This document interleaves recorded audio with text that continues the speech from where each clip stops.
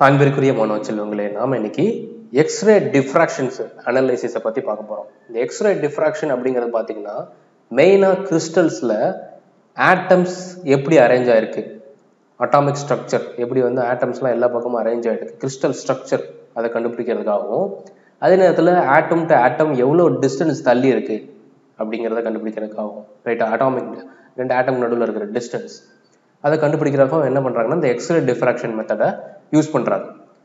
Determination of crystal structure, சரியா? இந்த crystal structure எப்படி கிறிஸ்டல்ல இருக்கு, அந்த கிறிஸ்டலோட யூனிட்ஸ் எப்படி இருக்கு, அதோட டைமென்ஷன்ஸ்லாம் என்னென்ன அப்படின்னு சொல்லி கண்டுபிடிக்கிறதுக்காக இந்த எக்ஸ்ரே டிஃப்ராக்ஷன் மெத்தடை யூஸ் பண்றாங்க. ஸோ இந்த எக்ஸ்ரே டிஃப்ராக்ஷனை முதல்ல யாரு இது பண்றாங்க அப்படின்னு சொல்லி பார்த்தீங்கன்னா ரெண்டு Nobel prize winners, William Henry பிராக், இன்னொருத்தர் வந்து பார்த்தீங்கன்னா வில்லியம் லாரன்ஸ் பிராக். வில்லியம் லாரன்ஸ் பிராக் ரெண்டு பேருமே பார்த்தீங்கன்னா அப்பா பையன், சரிங்களா? இவர் தான் வந்து என்னது வில்லியம் ஹென்றி பிராக், இவர் தான் அப்பா. வில்லியம் லாரன்ஸ் பிராக் இவர் தான், இவர் வந்து என்னது பையன். ஸோ ரெண்டு பேரும் சேர்ந்து என்ன பண்ணியிருக்காங்கன்னா இந்த எக்ஸ்ரே டிஃப்ராக்ஷன் மெத்தடை வச்சு கிறிஸ்டல்ஸை பற்றி ஆராய்ச்சி பண்ணுறாங்க. ஸோ அவங்க எப்படி இது பண்ணுறாங்க அப்படின்னு சொல்லி பார்த்தீங்கன்னா, ஸோ இந்த மாதிரி கிறிஸ்டல் இருக்கு, கிறிஸ்டலுக்குள்ளே என்ன ஆகும், ஆட்டம்ஸ் வந்து என்ன இருக்கு, இந்த மாதிரி ஆர்டர்லி அரேஞ்ச்மெண்ட்ல இருக்கு. கிறிஸ்டல்ஸ்ல ஆட்டம்ஸ் எல்லாமே ஆர்டர்லி அரேஞ்ச்மெண்ட்ல இருக்கு இந்த மாதிரி, சரியா? ஸோ இது வந்து ஒரு கிறிஸ்டல் லாட்டிஸ் பிளேன், இது வந்து ஒரு லாட்டிஸ் பிளேன், சரியா? இது அடுத்த லாட்டிஸ் பிளேன். ஸோ என்ன பண்றாங்க அவங்க, இந்த கிறிஸ்டலுக்குள்ள எக்ஸ்ரேஸை பாஸ் பண்றாங்க.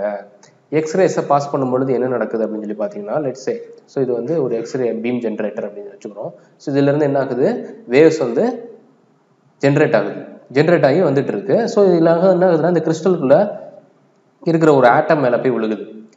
ஸோ இந்த ஆட்டம் என்ன பண்ணும்னா இந்த எக்ஸ்ரேல இருக்கிற எனர்ஜியை ஃபுல்லா என்ன பண்ணும், அப்சார்ப் பண்ணும்.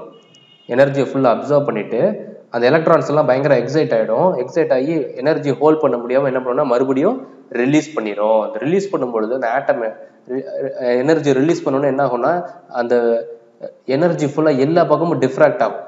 எல்லா பக்கமும் என்ன ஆகும், எனர்ஜி டிஃப்ராக்ட் ஆகும், செதறும், சரியா? ஸோ இப்போ இதாகும் பொழுது எல்லா டைரக்ஷன்ல என்ன ஆகும், மறுபடியும் ரேஸ் வெளியில வருது. எல்லா டைரக்ஷன்லயும் மறுபடியும் ரேஸ் வெளியில வரும். இந்த இதுக்கு பேர் தான் டிஃப்ராக்ஷன் சொல்றோம், சரியா? ஸோ இப்போ என்ன ஆகுதுன்னா மறுபடியும் ஒரு ஸ்பெசிபிக் டைரக்ஷன்ல இருந்து டிஃப்ராக்ட் ஆகிற ஒரு வேவை மட்டும் என்ன பண்றாங்கன்னா இந்த சைடு ரிசீவ் பண்ணி அதை என்ன பண்றாங்கன்னா அனலைஸ் பண்றாங்க, சரியா?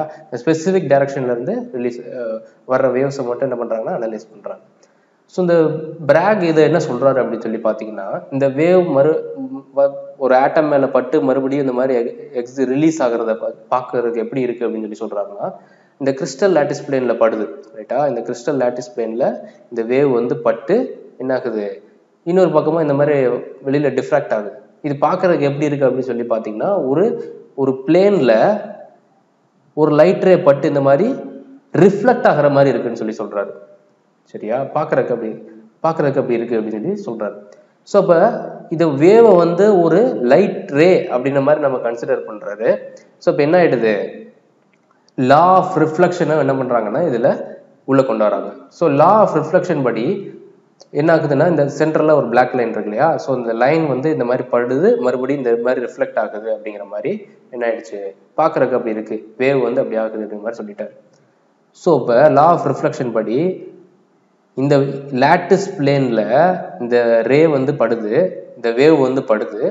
அப்ப அந்த இன்சிடென்ட் ஆங்கிள் வந்து தீட்டா, மறுபடியும் ரிஃப்ளெக்டட் ஆங்கிள் வந்து அதே தீட்டா தான் இருக்க முடியும், சரியா? மறுபடியும் அடுத்த லாட்டிஸ் பிளேன்ல இதே மாதிரி இன்னொரு வேவ் வந்து பட்டிருக்கும். ஸோ அப்போ அதோட ஆங்கிளும் இப்படிதான் இருக்கும், தீட்டாவா தான் இருக்கும், ரிஃப்ளெக்டட் ஆங்கிளும் தீட்டாவா தான் இருக்கும். ஏன்னா இந்த ரெண்டு பிளேனுமே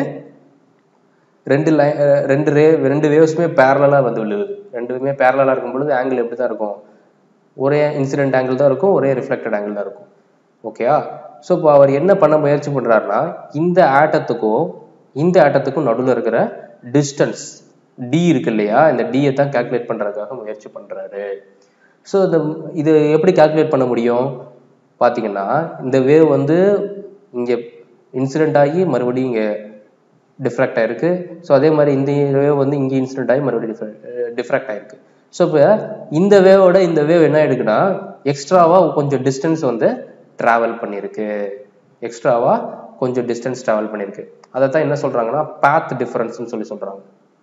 பாத் டிஃபரன்ஸ் எக்ஸ்ட்ராவாக கொஞ்சம் டிஸ்டன்ஸ் ட்ராவல் பண்ணியிருக்கு.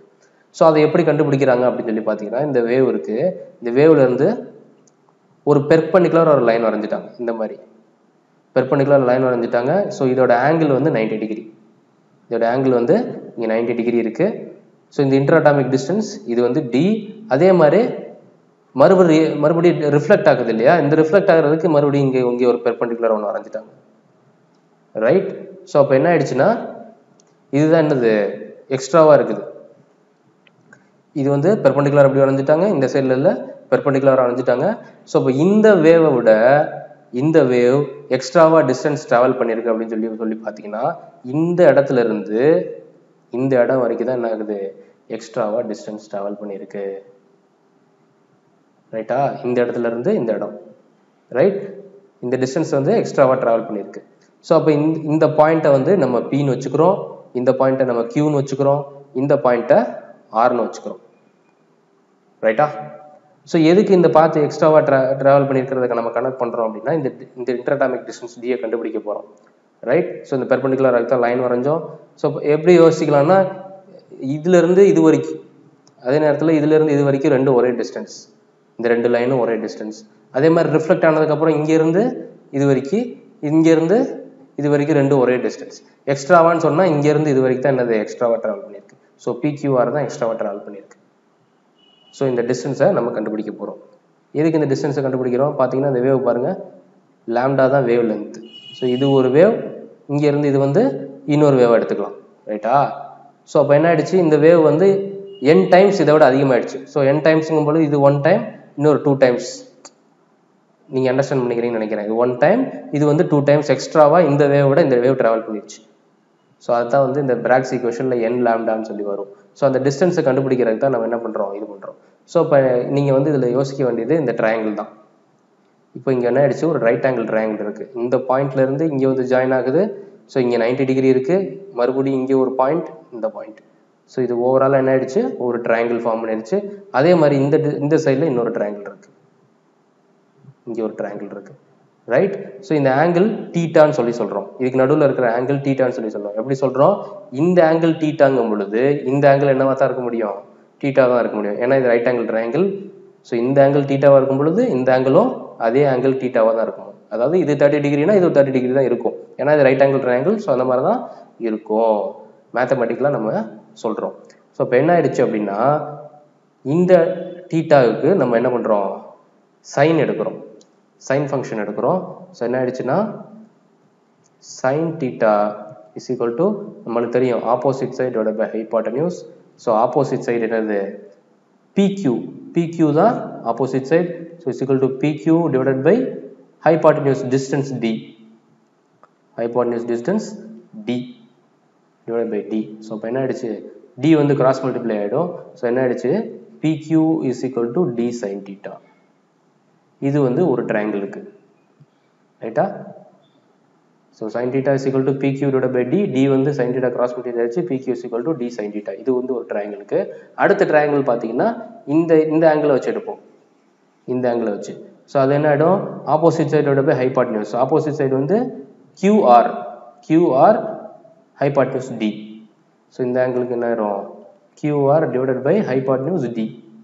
ஸோ இது அதே மாதிரி கிராஸ் மல்டிப்ளை ஆயிரும், QR is equal to D sine theta. ரைட்டா. ஸோ இப்போ என்ன ஆயிடுச்சு, எக்ஸ்ட்ராவாக இந்த வேவ் எவ்வளோ டிஸ்டன்ஸ் ட்ராவல் பண்ணியிருக்கு அப்படின்னு சொல்லி பார்த்தீங்கன்னா, PQ plus QR, PQ plus QR travel பண்ணியிருக்கு. கரெக்டா. ஸோ இப்போ PQ plus QR is equal to D sine theta plus D sine theta. So இப்போ என்ன ஆகிடும், 2D சைன் தீட்டான்னு வந்துடும். ஸோ இப்போ வேவ் எக்ஸ்ட்ராவாக எவ்வளோ ட்ராவல் பண்ணியிருக்குன்னா, நார்மலாக வேவ் லென்த் லாம்டா இருக்குது அப்படின்னு சொல்லி சொல்கிறோம்னா n டைம்ஸ் லாம்டா ட்ராவல் பண்ணியிருக்கு. ஸோ நார்மலாக வேவ் லென்த் இந்த இடத்துல என்ன இருக்குது, லாம்டா இருக்கு இல்லையா. ஸோ இதுதான் என்னது, லாம்டா. இது லாம்டா இருக்குன்னா இந்த வேவ் எக்ஸ்ட்ராவாக இவ்வளோ டைம்ஸ் ட்ராவல் பண்ணியிருக்கு அப்படின்னு சொன்னால் அது எவ்வளோக்கு ஈக்குவலாக இருக்கும், 2D சைன் தீட்டாவுக்கு ஈக்குவலாக இருக்கும். இந்த வேவ் எவ்வளோ டைம்ஸ் ட்ராவல் பண்ணியிருக்குன்றது டிஸ்டன்ஸ் வந்து இந்த 2D சைன் தீட்டாவுக்கு ஈக்குவலாக இருக்கும். இப்படி இது இருந்தால் மட்டும்தான் அது வந்து எப்படின்னா கன்ஸ்ட்ரக்டிவ் இன்டர்ஃபரன்ஸாக இருக்கும். கன்ஸ்ட்ரக்டிவ் இன்டர்ஃபரன்ஸ்னா என்ன சொல்றாங்கன்னா ரெண்டு ஒரே ஃபேஸ்ல இருக்கு. இது ஒரு ஃபேஸ்ல இருக்குன்னா கீழே இருக்கிற வேவும் அதே ஃபேஸ்ல வரும். ஆப்போசிட் ஃபேஸஸ்னா எப்படி வரும்? இது இப்படி இருக்குன்னா இது இப்படி இருக்கும். ஸோ இது வந்து டிஸ்ட்ரக்டிவ், இது வந்து கன்ஸ்ட்ரக்டிவ். ஸோ ஒரே ஃபேஸ்ல இருக்கு, ரைட்டா? ஸோ இந்த மாதிரி இந்த ஈக்குவேஷன் இப்படி வந்தால் தான் என்ன ஆகும்? இது கன்ஸ்ட்ரக்டிவ் இன்டர்ஃபரன்ஸாக இருக்கு. ஸோ அதுதான் இதுதான் Bragg's equation. So n lambda is equal to 2d sin theta. Theta the angle of diffraction. Lambda is the wavelength of X-ray. So d is equal to n lambda divided by 2 sin theta. D ங்கிறது interplanar distance நம்ம கண்டுபிடிச்சிட்டோம். இந்த values வச்சு நம்ம என்ன பண்ணிடலாம்? ஒரு கிறிஸ்டல்ல இருக்கிற யூனிட் செல்லோட எட்ஜஸ் வச்சு நம்ம எல்லாத்துக்குமே கால்குலேட் பண்ணிடலாம், ரைட்டா? இதுதான் என்னது? Bragg's equation. உங்களுக்கு எலாபரேட்டாக புரிஞ்சிருக்குன்னு நினைக்கிறேன். வேறு ஏதாவது டவுட்ஸ் இருந்தாலும் கீழே கமெண்ட் செக்ஷனில் போடுங்க. சேனலுக்கு சப்ஸ்கிரைப் பண்ணுங்கள். ஸோ தேங்க்ஸ் ஃபார் வாட்சிங் ஸ்டூடெண்ட்ஸ்.